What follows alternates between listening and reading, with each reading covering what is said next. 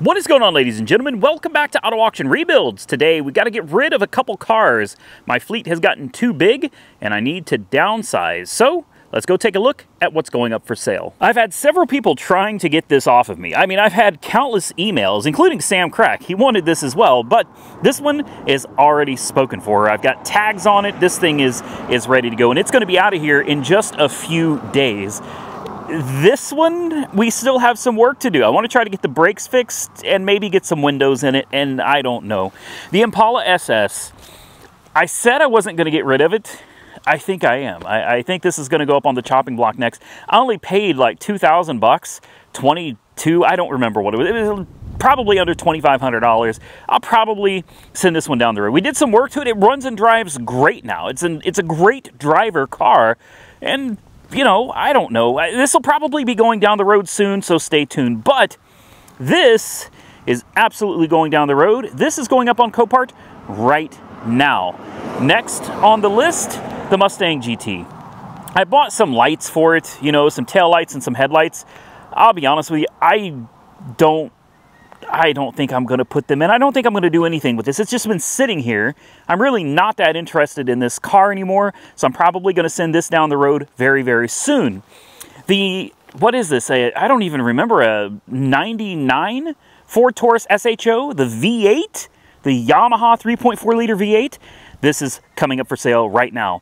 So this one and the Thunderbird are the two that are going to be for sale in this video. We, of course, still have the Crown Vic. There's still some work to get done to this, and I'll probably get rid of that one as well. I said I was going to hold on to my little Sunbird.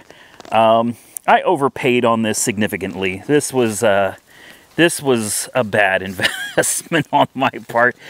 We do have a little bit of work to do to this. Last time I drove it, which was, yeah, I don't even know. It's probably been sitting over a month. Most of these cars just kind of sit here. This one I'm probably going to go ahead and sell, and I'm just going to take an L on it because I'm not going to do anything with it. I will try to get it running right. I don't even remember what was wrong with it, if anything. Last time I remember moving it and putting it here, it seemed to run and drive fine. It's got cold air conditioning, the convertible top works, power windows work, like everything works. But I think it had bad gas in it when we first picked it up from, I don't even remember where I bought it from. I just know that I've got like $3,500 into this car, and I'm going to be sending this one down the road for sure. The Escalade. This is another one that, yes, we're going to send it down the road. I bought a couple things for it. I've got a new instrument cluster. We're going to put that in a video. I've got center caps, some generic, not actual factory center caps because they were expensive. But I've got some Chinese knockoff center caps that we'll throw on it. I think that'll make it look a whole lot better. And then we'll clean it up. And that's it. I think we're going to send this one down the road. I only paid like $800 for this thing, I think. Like out the door, I don't even remember. Most of these cars I've just forgotten about. So why don't we start with making sure these cars run? These cars have not been started in a long time, guys. They just sit here. We'll start with the SHO. Hopefully it's got power. It does. It does have power. And let's see if it wants to start. I really hate getting rid of my cars. I love buying them. I hate selling them, mainly because I lose money when I sell them. I pay too much for them because I want them, and then I can't sell them for what I got into them. Of course. Yeah. Wow. Actually runs really well. Listen to that.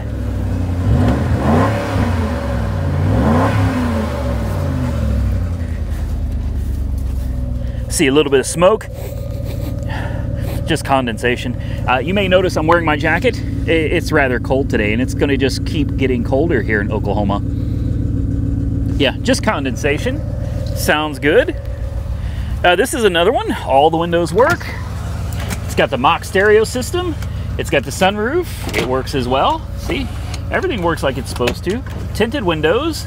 Transmission shifts like it should. The cam gears, I do believe, are welded in this one. And at 150,000 miles, they better be, because these things didn't make it to 150,000 miles without welded cam gears. Oh man, that's awful. Let's get all that out of there, man. That looks really bad. There we go. Yep, I'm putting this one up on Copart today. So if you're seeing this video, well, it's up for sale. I actually listed this before, and if I remember right, it only did like $1,800, and I was just like, man, no, there's no way I'm going to do $1,800 on it, and there still isn't, guys. I want $3 grand for this car. Like, I really want $3 grand for this car. So we're going to put it up at Copart. We're going to see what it does. It's got good tires. It runs great. It drives great.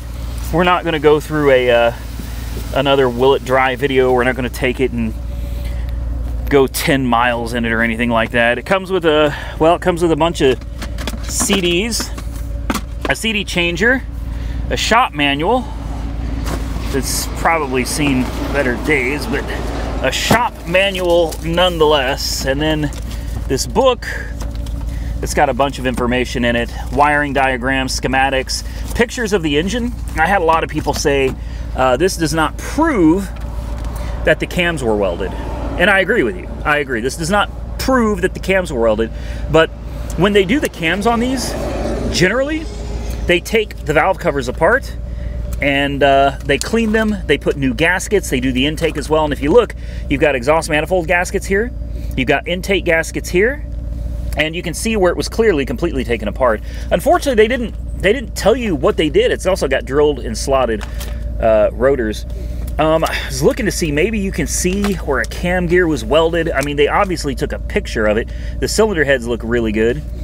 But yeah, you know, honestly, I cannot say that the cam gears were welded. I wish I could, but I cannot say that. All I can tell you is that at 155,218 miles, this thing had some pretty serious work done to it. And, you know, there we go. This comes with the car as well. It'll be left in the back. You can hear it runs perfectly. It's a great driver quality car, and it's got 158,000 miles on it right now. So it had 155. It's only got 3,000 miles on it since it had a bunch of work done to it. I'm gonna clean up these leaves. We're gonna take it just for a quick drive. We're not gonna go 10 miles or anything with it. I've driven this car all over the place. There's no reason to go the full 10-mile run on it. But we're gonna take it just for a quick drive, make sure everything is still good, and then we're gonna get this thing up on Copart's website. All right, we're gonna take it for a quick rip. There was a check engine light on the dash, and it was for a canister purge or an evap small leak. So yeah, I cleared the code. We'll see what happens if it comes back or not. I've driven it 162.8 miles. I mean, I actually did put some miles on this thing. We got Roxy sitting over there. Let's take this thing on a little rip. It also comes with over half a tank of gas. That's got to be worth what? At least $100. No, I'm kidding. It's not worth $100, guys. I'm exaggerating. Where are you going, Roxy? You heading out of here? She doesn't know what she's doing. All right, let's. Oh, it definitely seems like it's gotten some more power since I put fresh gas in. Obviously, this car sat for years, guys. Like, this car sat for years. It's only had a few thousand miles put on it since it had a lot of engine work done, so I'm certain that this thing sat with the gas just kind of rotten in it.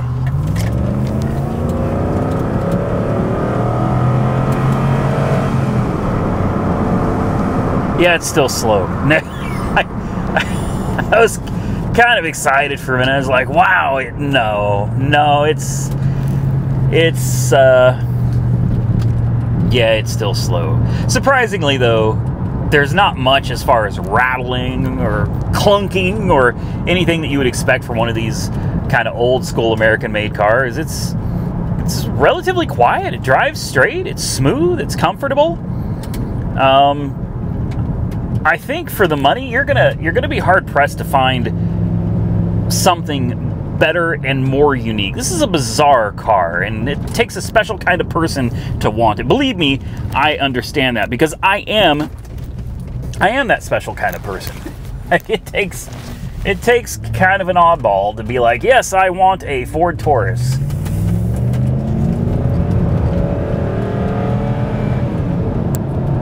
Shifts good, but it is slow. It It is very slow. But it pulls. It does. It pulls. It does great. Horn works, air conditioning works, heat works, radio works, windows work. Like, honestly, it's a great car. It needs to go somewhere where somebody's actually going to drive. And this is the problem that I run into every time I buy a new car. Like the two that I've got sitting right there, a Monte Carlo SS and a Grand National. You know, I'm going to end up running into the same problem with those. I have great intentions when I buy these cars. The problem is they just get parked. They end up just sitting. And honestly, it's sad. And just like that, we made it back to the house, and it's on Copart. Not for sale as of the making of this video, which today is Friday, but this video should come out Sunday, and I'd be willing to bet that by Sunday, this will probably be up for bids. So there it is, one down. I hate to see it go. It's a fun car, but like legitimately, I will not drive this. I've driven it, I had fun with it, and then I put it away. And that's the fate of every one of the cars that I end up buying that I think I'm going to enjoy and play with. I park them, they end up sitting here, and they're going to rot. And that's not fair to the cars. So if I'm not going to take them and enjoy them, I want to get rid of them, and hopefully somebody out there will buy them. It's actually going to use them. And that brings us to the next car. I believe this is a 2003 Ford Thunder Chicken. It's a good car. It's another one it really is a decent car, and it doesn't deserve to sit here. You guys saw the video, like we did a burnout. The thing's got relatively low miles. It's got good tires. The convertible top works. And I know a lot of people are going to say, are you including the hardtop? You know, I think the first run into the auction, I'm not going to. It's got power. There you go. It still has power. This one's another one. It's been sitting. It hasn't moved. I don't think I'm going to include the hardtop in the first run through the auction. If it sells great, and I'll sell the hardtop separately. If it doesn't sell, or if somebody comes back and is like, hey, man, I've got to have that hardtop, then I'll go ahead and include it, as long as it brings what I'm looking for it to bring. And honestly, I don't know what this car is worth. Unfortunately, I really don't. We'll find out if it wants to start, because like I said, these things they sit here. Fired right up. No warning lights on the dash, hopefully. Nope, nothing. Just a decent running car. Boy, I had the air conditioning cranked up there, didn't I? We could turn that off. Today's not a day we need air conditioning. 103,000 miles on the odometer. Convertible top works like a charm. We'll go ahead and open it. I mean, it opens fast. Look at that. That's a wrap. And then windows, you've only got two of them. Both of them go down like they're supposed to. And just like that, you've got yourself a convertible. Rear wheel drive, V8, just good, kind of old school. It's an interesting car because it's got a modern look to it, but it's that old school rear wheel drive V8 in the front type of car. Yes, the radio works, heat works, air conditioning works, everything works, guys. Hey, Roxy, you're the only thing that doesn't work around here. You take food, you take water, but you don't do anything. Then you crap all over the yard, right? Yeah, you're a beautiful girl. You're a beautiful girl. Trunk, I mean, I don't know what you want from in here. I don't even think this has a spare, does it? Heck, I don't. There we go. Let's find out. It does. It does have a spare. Does it have air? Yeah, some. And looks like it's got some tools under it.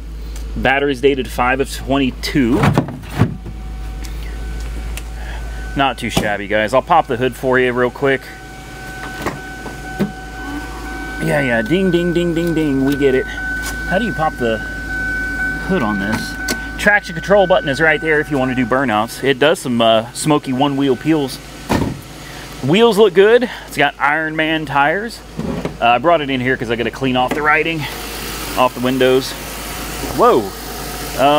Okay, hood struts are bad, but listen to this thing purr, man. It doesn't smoke. It doesn't leak. Neither does the Taurus. It doesn't smoke or leak anything either. Just a good car. You know, a little bit cosmetically challenged. It's not perfect. It's got a few dings, and it's got the crow's feet going on. Primarily on the hood is where you see the majority of that at. But just a damn good running and driving car, man. It really is. All the lights work, signals, all that stuff. I'm going to put this up for... Honestly, I don't know. I'm thinking I'm going to put it up for $8 grand and see what happens. I don't expect that it's going to bring 8, but I'm going to hope. I'm going to hope that I can get $8,000 out of it. If I can, great. If not, we'll see what happens at the auction.